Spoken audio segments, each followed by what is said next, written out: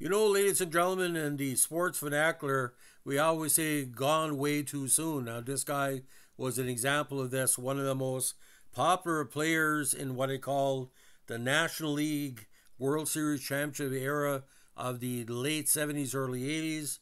A very good utility player.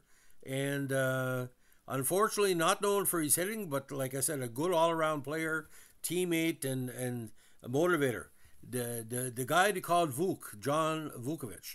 Now, John Christopher Vukovich, nicknamed Vuk or Johnny Vuk, was an American pro baseball utility infielder, manager, and coach in MLB. Best known again for his years with the Phillies, although he did win a World Series title with the Reds in '75. He played in parts of 10 seasons between '70 and '81 for the Phillies, Reds, and the Brewers. Vukovic is also known for having the lowest career MLB batting average, 161 of any non-pitcher with 500 or more at bats. But he wasn't there just for his bat, of course. A very, very good player who could be positioned in any place in the field. Now, he was Serbian, born in Sacramento, California, and grew up in Sutter Creek, California. Sounds like a good place for NHL players. His father was the baseball coach for the local Amador High School, where Vukovic attended. Now, the big deal, of course, he was traded along with Don Money and Bill Champion by the Phillies or Brewers for Jim Lonborg, Ken Brett, Ken Sanders, and Earl Stevenson on Halloween '72. He eventually became a backup for the '75 Reds World Series winning team, although he was traded back to the Phillies before the playoffs began, and also for the 1980 Phillies World Series winning squad. He actually began the '75 season as the Reds starting third baseman, but was benched in early April after hitting only .250 with 3 extra base hits and only 1 RBI. The Reds then moved Pete Rose to third base, the platoon Dreesen and George Foster in left at first, but Foster eventually won the left field job full time. Vukovic spent the remainder of his time with the Reds as a late-inning defensive replacement before being released in May '75, but again, I do qualify him as part of that '75 title winner. He batted above 200 only twice in his 10-year career, appearing in 277 games, hitting 6 home runs, with 44 runs batted in, and a career .956 fielding percentage. His career batting average was 161, the lowest in Major League Baseball history for any batter or non-pitcher, again, with over 550 plate appearances.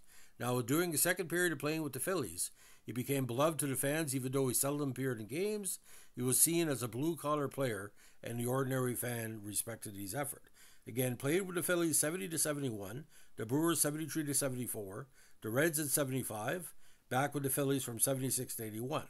He was also a manager in Chicago in '86 and with the Phillies in '88. And as a coach, he was a representative in '82 to '87, and with the Phillies from '88 to 2004. And of course, a deserving member of the Philadelphia Phillies Hall of Fame. Now, after his player career ended, he joined the Cubs as a coach. In '86, he was manager for a day after Jim Frey was fired. He split that day's doubleheader. In '87, he rejoined the Phillies, and after Lee Elia was fired with 9 games to go, he took over as skipper, going 5-4 the rest of the campaign. Now, Vukovic stayed with the Phillies as a coach from '88 to 2004 and was considered for the managing job when Terry Francona was summarily fired in 2000. The job eventually went to Vukovic's childhood friend, the great Larry Bowa. Unfortunately, he was diagnosed with a brain tumor early in the 2001 season and subsequently had surgery. He would return later that year and remain on the coaching staff until being named special assistant to the GM following the 2004 season. Along with Bowa and Milt Thompson, Vukovic is one of just 3 Phillies to go both the World Series as both a player and a coach for the club.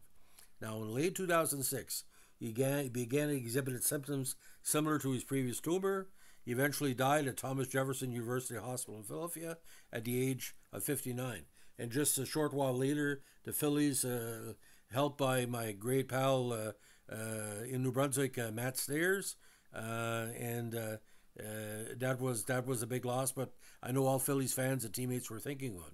In 2007, the Phillies honored him by wearing a uniform patch on her right sleeve with the nickname Vuk. At the time he's dead, Vukovic was a resident of Voorhees Township, New Jersey. So we're going to do again a quick look at what we're talking about from a baseball standpoint. Now, again, the native of Sacramento broke in with the Phillies in 1970, and that year he batted 125 on 8 at bats. 71, he had 14 RBIs, 166 average in 74 games played, 233 at bats. Milwaukee in 73, he hit these first home runs, 2 home runs, 9 homers with a 125 average. In 74, 3 home runs, 11 RBIs, 188 average. But 75 in that shortened season, he broke the Mendoza line with 2 RBIs and 8 hits and 30 at bats. 76 with the Phillies, he went 1 for 8. 77 with them, he was 0 for 2. 79, 3 for 15. Again, broke the Mendoza line. 1980, 10 for 62 with a 161 average, 5 RBIs, and with only 1 at bat in 1981, he wrapped up his career.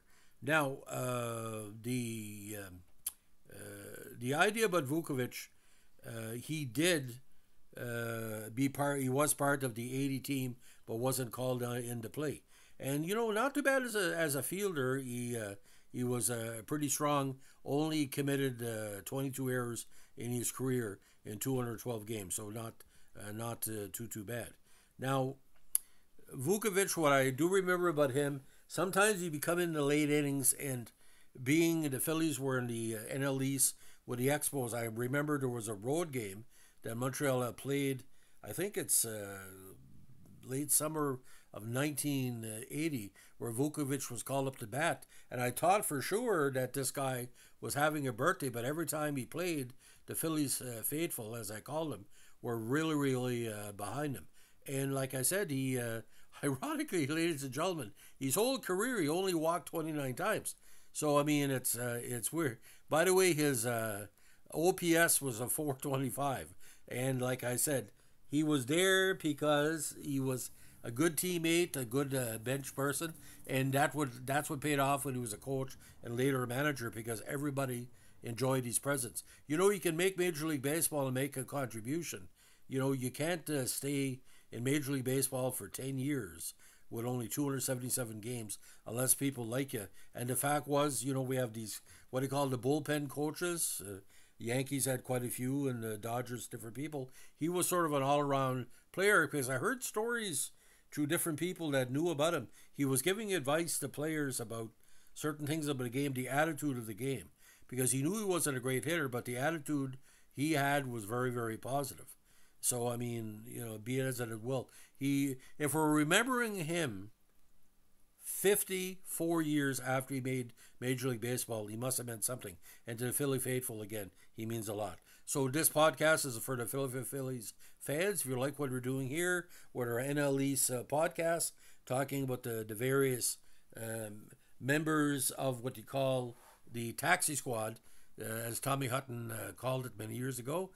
Give us a like, comment, subscribe, or share. But like we say in baseball, you got to swing for the fences. I'd like to have been there when Vukovich hit his first home run. That would have been an amazing day to see someone with a light bat like him hitting a home run. So thanks for listening, ladies and gentlemen. And don't forget, March break in Canada. Kids have a great time. Convince your dads to come listen to the various podcasts we're doing on our channel of their heroes, and you'll make my week. Have a good one.